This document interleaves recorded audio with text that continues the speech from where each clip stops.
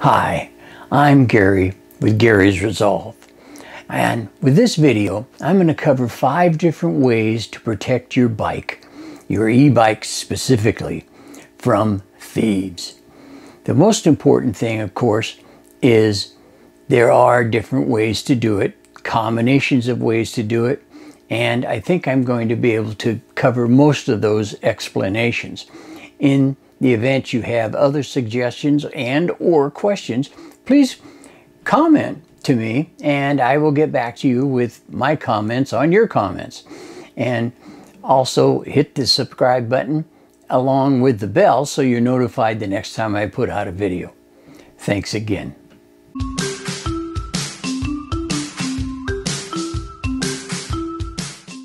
The very best protection for your e-bike in 2021.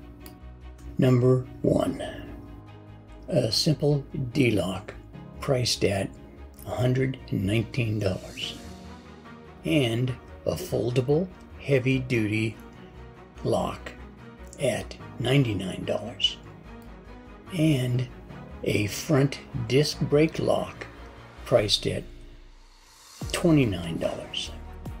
Worst case, the whole bike is stolen, locks and all. Or, most often the case, is one lock failed and all the rest were useless thereafter, and the whole bike is stolen. This is the battle between high-tech anti-theft versus high-tech theft. The even worse case is nobody wants your stinking bike, and you think it's because of the locks. And you can continue to ride around on a piece of junk bike and still miss over the $200 you spent on security. Sort of like putting lipstick on a pig. Number 2, alarms.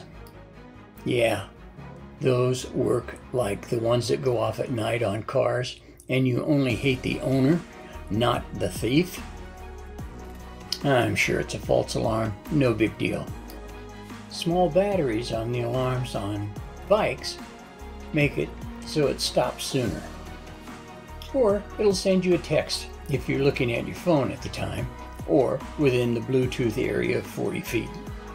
You can't get to the drink section of the 7-Eleven within 40 feet. Can you see that far? Then just watch it. By the way, are you fit enough to go toe-to-toe with a nut that steals bikes and is more prepared for battle than you?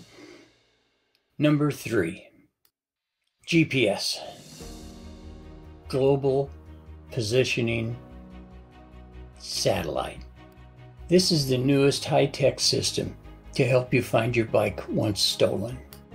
A simple little device that hides in the frame or the handlebars or somewhere on the bike, so none can really tell it's broadcasting its location 24/7 if it's turned on.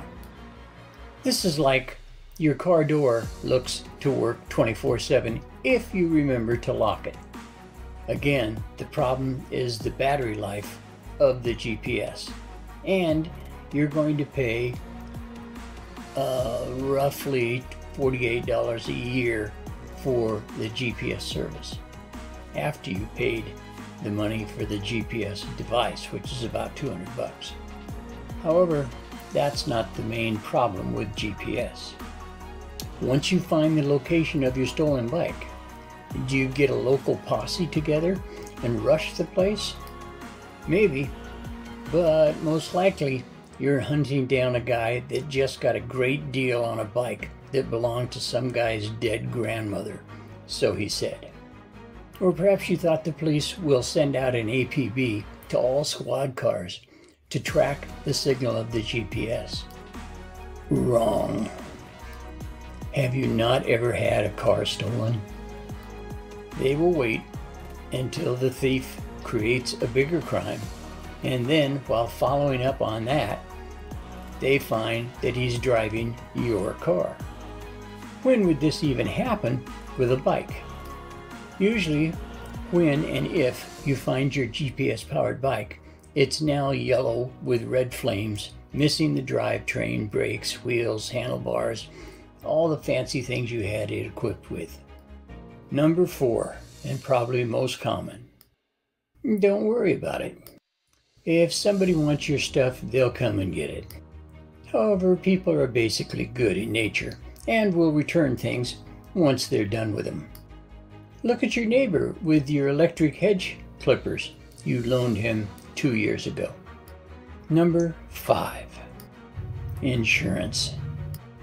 Cycling insurance exactly covers the total cost of the bike and all improvements like saddlebags, updated seat handlebars, camera, and the locks that apparently didn't work. I had the insurance and it was $178 for 2 years of coverage. All they need is the serial number of the bike, the invoice for the bike, and your old receipts that you bought after you bought the bike. And this is all based on $2,000 bike that I bought. Of course, they need the police report that you reported when it was stolen. Now, I still lock my bike when I run into the store or a coffee shop. I'm not looking for new ways to walk home. Just like locking your car, you still insure it for theft. By the way, cycle insurance also covers damage to other people or things if you are a crazy biker and get into an accident. I would appreciate any comments or suggestions you have about this topic, or if you don't mind, hit the subscribe button and the bell so that you'll be reminded the next time I put up a video.